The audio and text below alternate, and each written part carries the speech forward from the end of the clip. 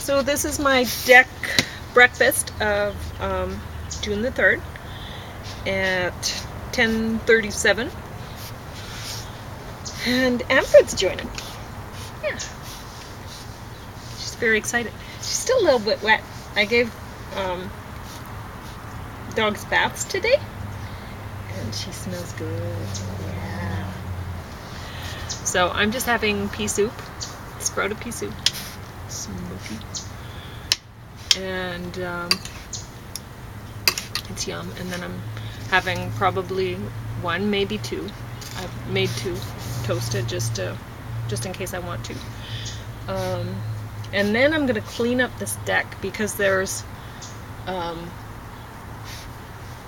dried up flowers from the lilacs everywhere.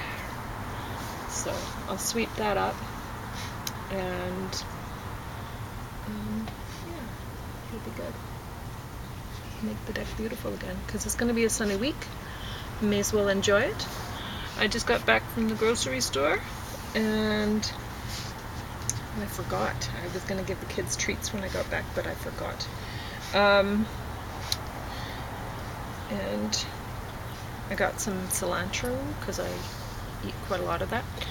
And if it's a sunny week, it's a good week for Bammy. So I'll be eating a lot of that.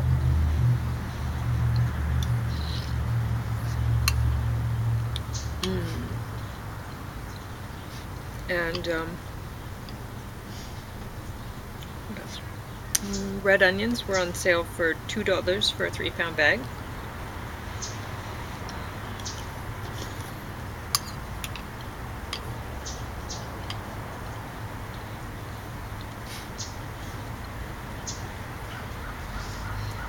And I've been going through a lot of those, so I got the limit of 4.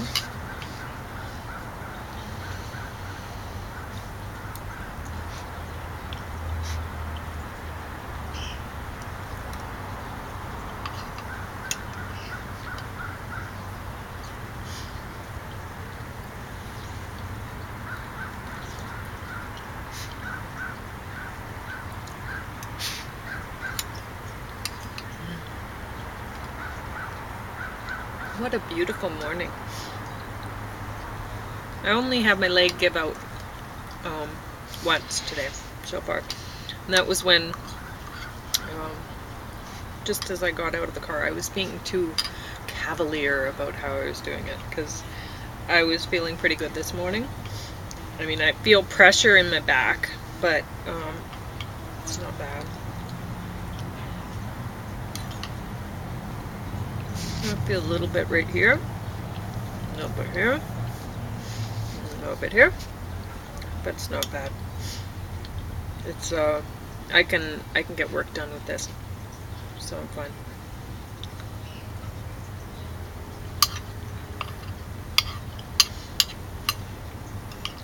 Work like cleaning dogs. Oh, I should have cleaned your ear. You have something on your ear. That's okay. And I got the house swept up and stuff like that this morning.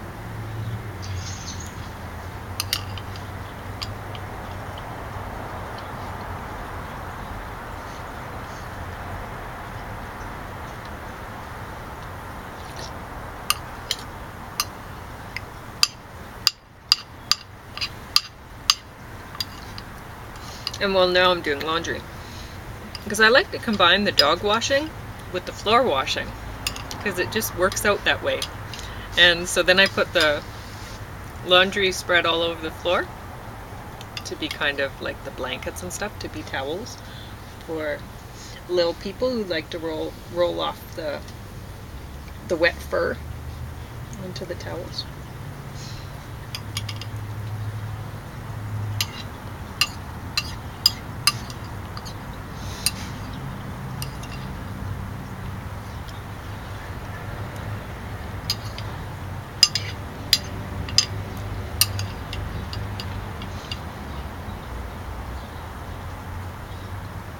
Fred, are you best dog ever?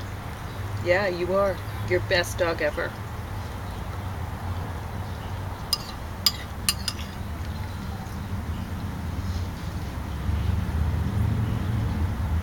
You're a very happy dog right now. You're being really nice and relaxed. I appreciate that.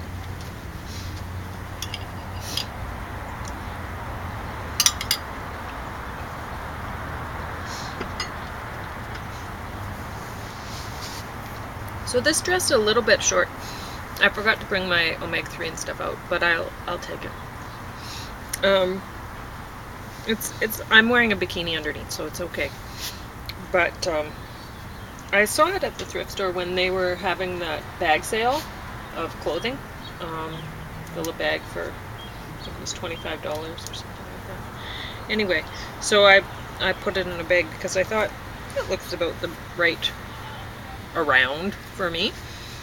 But it's a size large, 10 brackets, Gap Kids. It's Gap Kids size 10 large. So, but it's just a little bit too tall up here. I wish I could put the straps down, but they're not made that way. It looks like they are. It looks like you tie them up, so it looks like I'd be able to untie them and make this lower down, and then my skirt would be lower down, but nope. It's just a normal strap with a little bow sewed on to the top, so kids don't have to learn how to tie a bow at age 10.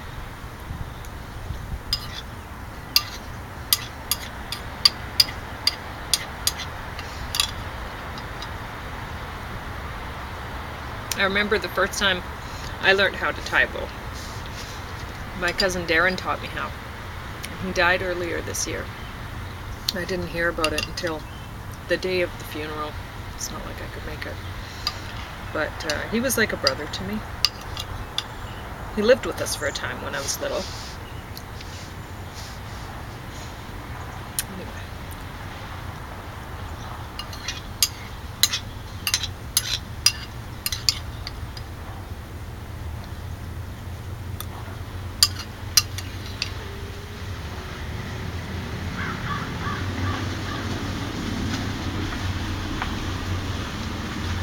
But he taught me, because to go to kindergarten I had to wear shoes, and I hadn't been wearing shoes.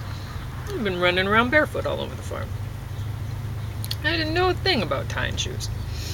So everyone else would, some other kids in kindergarten, they didn't know how to tie shoes either, and so the kindergarten teachers, they would have to tie our shoes, the ones that didn't know. And so there wasn't very many teachers, and there were more kids, and we missed out on a lot of our outside time, our recess time, than having to wait to get our shoes tied, right? So Darren taught me how to tie my shoes. And my mom had been trying to teach me how to tie shoes the normal way. And then but Darren, he was sharp, and he realized that that was very complicated to learn, so he taught me the bunny ears way, and I learned that right away. It was, Mom was driving the car, and Darren was in the front seat, and I was, I think, on the floor on the front seat, passenger, and Darren was teaching me how to tie my shoes. So. And that was just in between our farm and Grandma's farm, which was not very far away. So I learned very fast once somebody showed me how to do it. So Darren was a very good teacher for tying my shoes. And then I was able to tie my shoes from there on in. And I don't know who taught me how to do the other way of tying one's shoes, but eventually I picked that up. That was fine.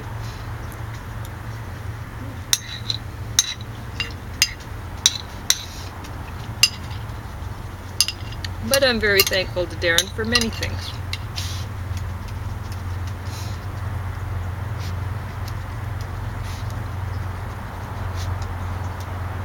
Darren was a very good big brother.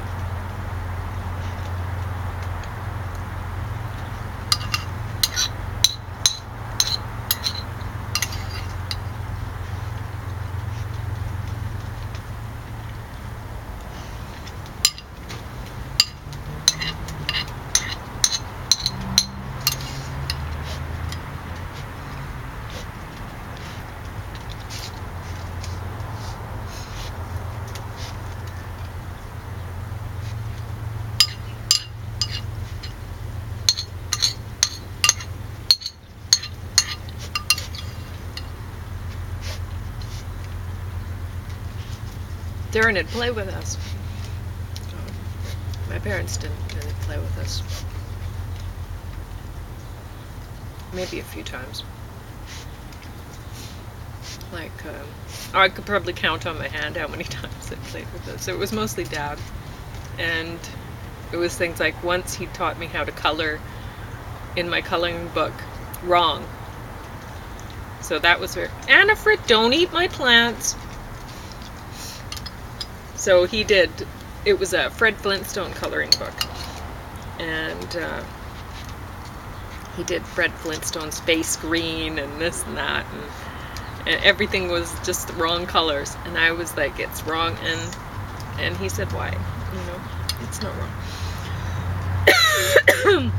And that was very freeing. So then I could do whatever I wanted with coloring.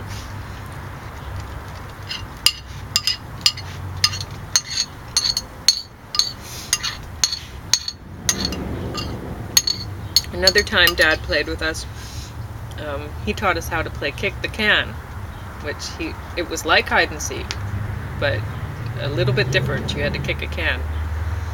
Well, I couldn't teach anybody now because I don't really remember. And I didn't really understand the point of the can in the first place.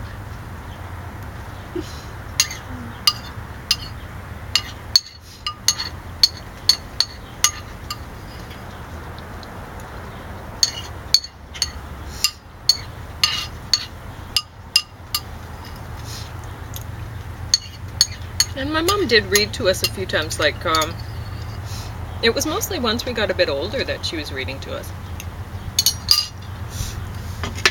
And I really benefited from it. Like, I think when I was 9 especially, and 8, she was reading a lot to us then. Bedtime stories, it was almost every night. And I'd follow along. And I think that's why she was doing it, because she knew I was following along, right?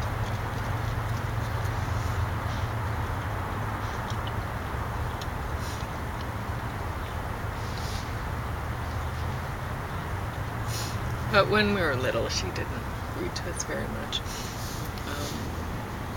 She says, Sesame Street taught me how to read.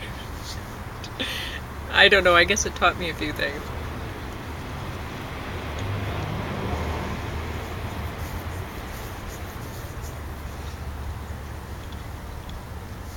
When I spoke when I was little, I spoke with a British accent.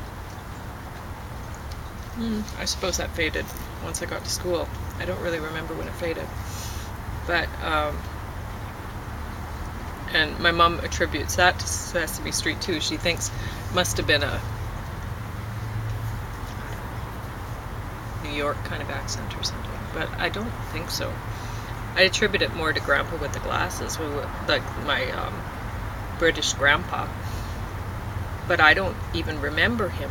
I remember one time when I was little, like really little, I must have been crawling, because I remember being really low down and looking up, and he was sitting in a chair.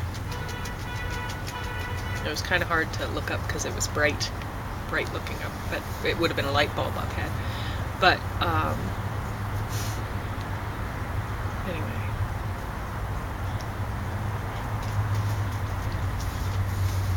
Apparently I was really fond of Grandpa with the glasses. I don't really remember, but I do remember him smiling at me.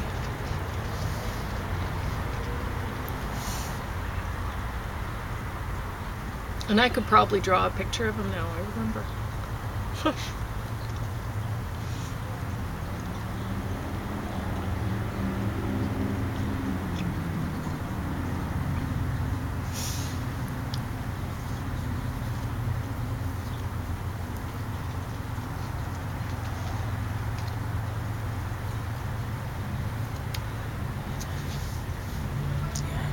I've been so lucky.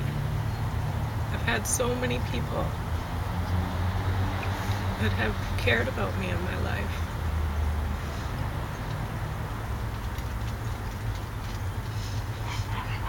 And Annafrid's just one of them. Right, Annafrid? Anna Frit's very good to cuddle with in bed. because she likes to wake up and just start kissing all of a sudden.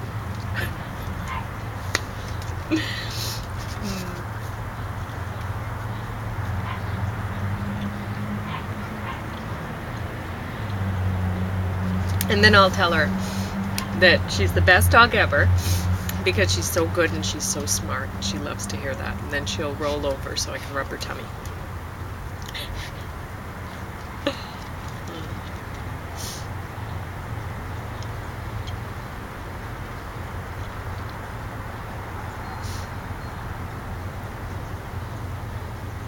She's a good dog. Well, I better get to work.